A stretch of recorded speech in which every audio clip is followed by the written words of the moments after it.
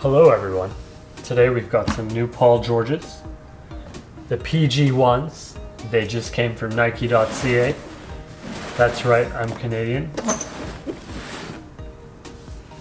Here's the shoebox, very interesting indeed. It says Paul George right there. As you can see the top. Here's the bottom, not too special. Let's see the sneakers. If the box would open.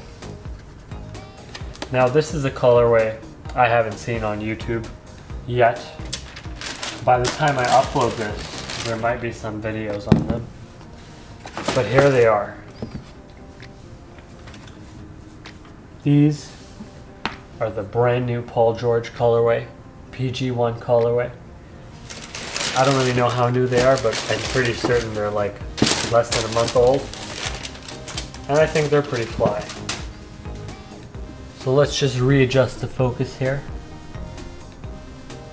So we can see how great they look. Let's bring up some lighting. Ooh, wow. So we threw in some more light there. Some more depth of field as well. You can see the bottom of the shoe is very interesting. The gum bottom and the black sneaker. It's almost triple black, but I can't throw that in the title. If you notice, my triple black videos do pretty well. Nike Zoom technology. It says Nike Zoom right there. There's a nice Nike logo. This material is extremely interesting. I wouldn't say that it's leather. It might be, but it does resemble leather. This one's also kind of interesting. There's a gorgeous little Velcro strap here, and if you can see, there's a very interesting fastening mechanism over here with the Velcro.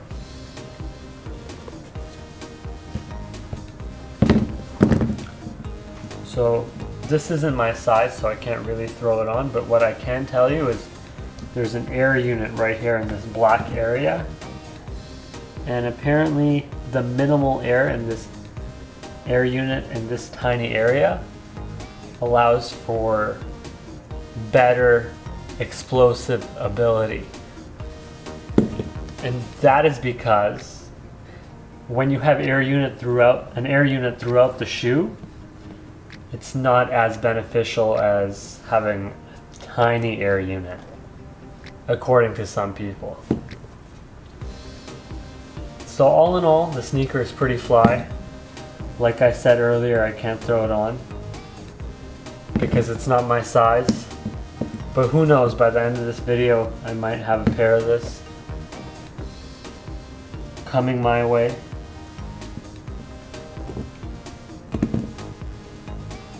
I'm gonna have to find out how nice they are on the court myself.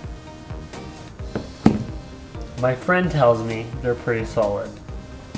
They're one of the best basketball shoes he's had some time. He just had the crazy explosives, but he said the size he received was a little bit big, so he wasn't satisfied with that. So he decided to pick these up, and he said he's in love.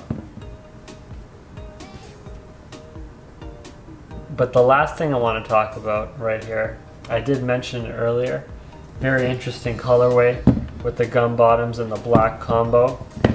I find it super sleek, super interesting, and it does make the shoe look kind of small.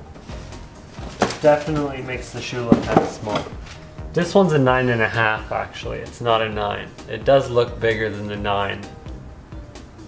How do I know that? Because I know how the 9 looks.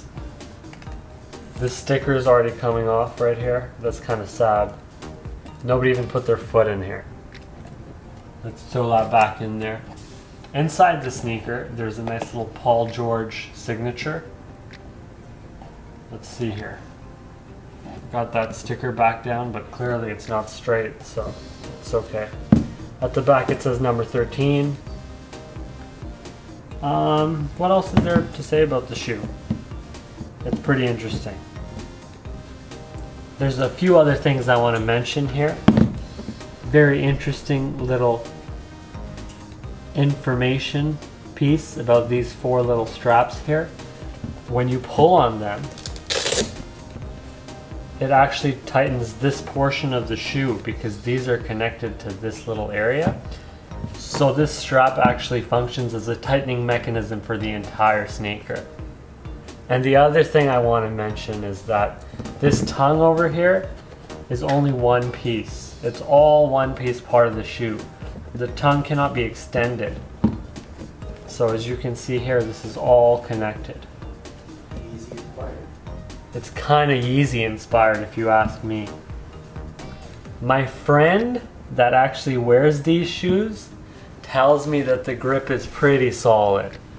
So I don't know if I can vouch for that. You know, my standards of grip are much higher.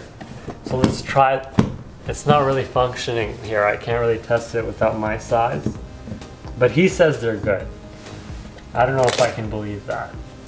The other thing I want to talk about right here is that one side is missing the silver line that's on the heel strap on the right. There's no silver line on the left. The other thing I want to mention is that the laces match the silver lining. That's only on one side of the shoe. However, I should mention I'm not certain as to why there's silver lining on this side. I know you geniuses in the comment section will definitely teach me a lesson on that as soon as you can. So before I end the video, I want to mention this last little logo here. That's the Paul George logo. It says PG right there.